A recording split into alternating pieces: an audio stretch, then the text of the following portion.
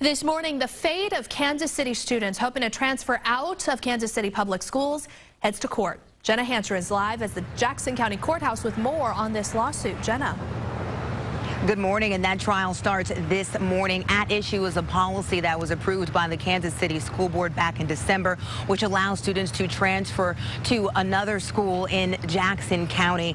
And that case is set to go to trial this morning. The Kansas City School District is facing a lawsuit from several other area school districts. The Kansas City School District lost its accreditation in January, and the transfer policy allows students to transfer to those neighboring school districts.